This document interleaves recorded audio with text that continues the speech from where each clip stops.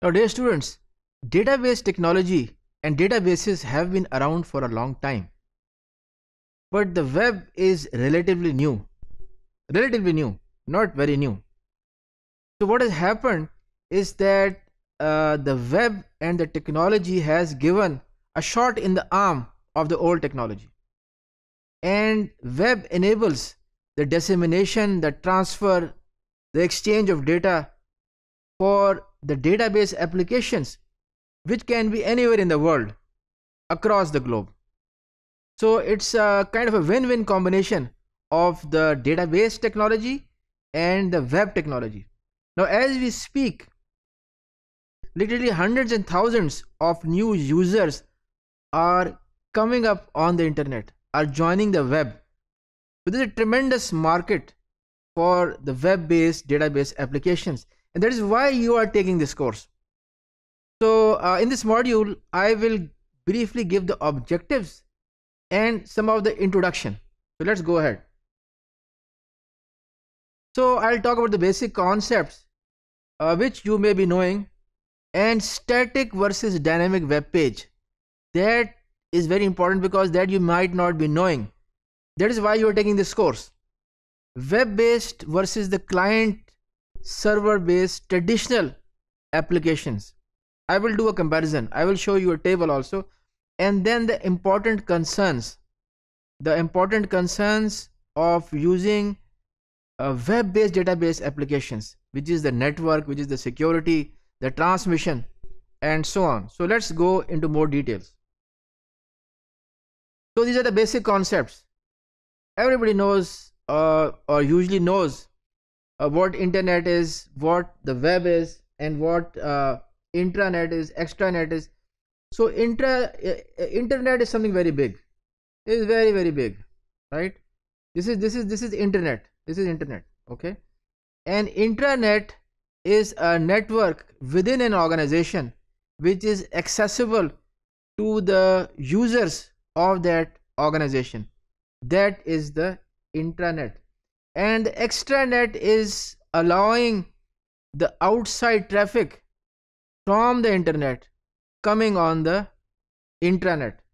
So if you use a Venn diagram over here like this, so this is the internet, and this is the intranet, and this is the extranet.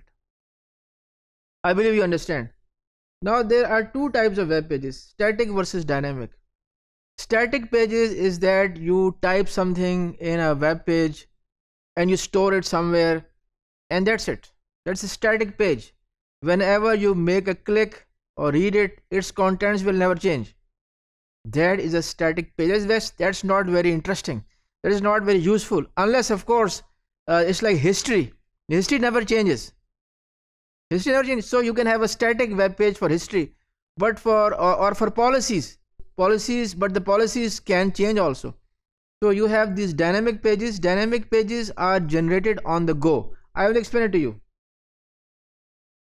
So static versus dynamic pages.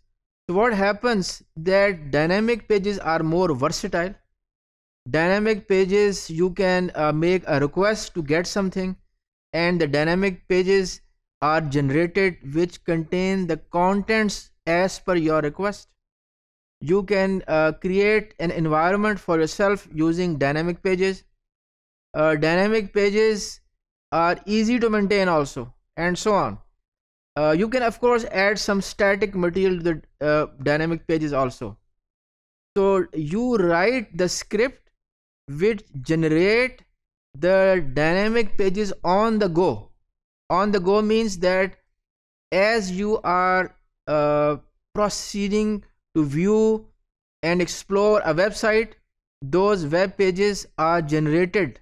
They are not static. They were not there. They are generated as per your need, as per your requirement, as per your commands, as per your clicks. You understand what I'm saying? So let's take a look at this diagram also. So I click on something over here, and this click goes over here to the internet and then comes over here. Okay, maybe I would like to know about a certain product, or I would like to know the status of the grade of a student. So this request goes all the way to the database, and from the database a page is generated or the data is passed, okay, and it goes over there, okay. And maybe if there's a warning, the frame becomes red or orange, or if it's okay it becomes green, or there's a congratulatory message and so on. And this page basically is displayed over here. So I have this dynamic page generated on the go. Now, web-based versus client-server applications. Details are in the notes, of course, so I will not go through all of them. It is platform dependent. The client server is platform dependent. The traditional client server application, right? So if the application has to change, you add something to it. Try to understand. You add something to it. Maybe you have to make the changes at all the clients. It's very expensive. That is going to take a lot of resources. But this is platform independent. Okay? Web-based applications are platform independent. You can be running them in a different operating system, in a different browser, because there are certain standards which are built there. You have to install a traditional client server application. It means that the user base is very small. No need for installation. If you have, say, 500 million internet users, potential users, they just click on your website. There's no need to install. But a traditional client server application, it's not possible to install it at 500 million handheld devices or computers. Difficult to integrate, but is easy to integrate. And the list goes on. Persistent connection. This is a very, very strong benefit of traditional. Persistent connection, which is more secure, it gives higher performance. Over here, non-persistent. Web does not remembers your connection even if coming from the same location and so on.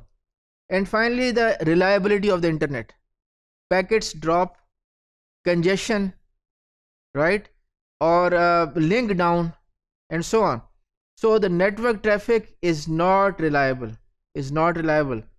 You cannot ensure a desired level of response which is guaranteed in a traditional client server environment. And the security. People can break into banks, into your databases. They can steal data. They can use ransomware. They can do many things.